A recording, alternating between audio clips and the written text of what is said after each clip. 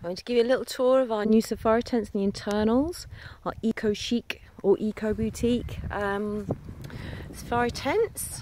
As you can see, they're humongous, and Dylan's already there. He's all over this. Hello, Dylan. There we go. Let me give you an internal. There's the compost toilets at the back there, discreetly behind the tree. My lovely herb pots that I'm making for you. I think they're coriander. Oops, there's my shadow.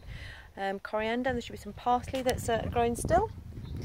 Our lovely campaign safari chairs. Yes, Dylan. Hello.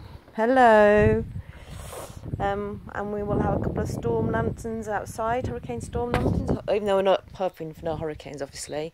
And inside, you get a view of Glenn's lovely dining room table, and you can see Dylan's quite impressed with it. Dylan, get out, please. Thank you. We've also included... Oops, I forgot to do the welcome sign. Welcome.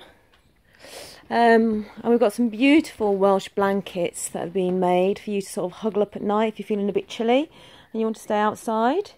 As you can see, that's lovely furniture that Glenn's made. The dining room table.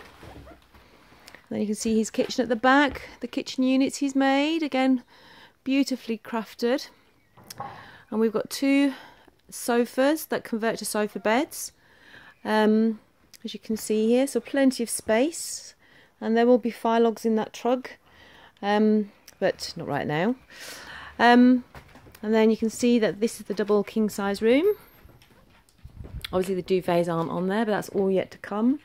Our lovely Coleman cool box, apparently the rave reviews online, you'll have to tell me if they're really as good as they say. And we've got the twins in here, the twin rooms. As you can see, it's lovely and spacious. And this is the dining room, the kitchen area, sorry, with all your needs hopefully catered for.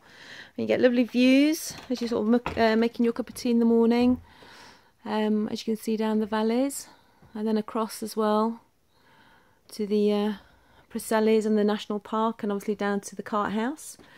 And now she'll just step back so you can get a sense of space. So there's plenty of space there, and in the hamper we've got we've got games as well for you to play. I think there's a massive dominoes thing and something else and something else.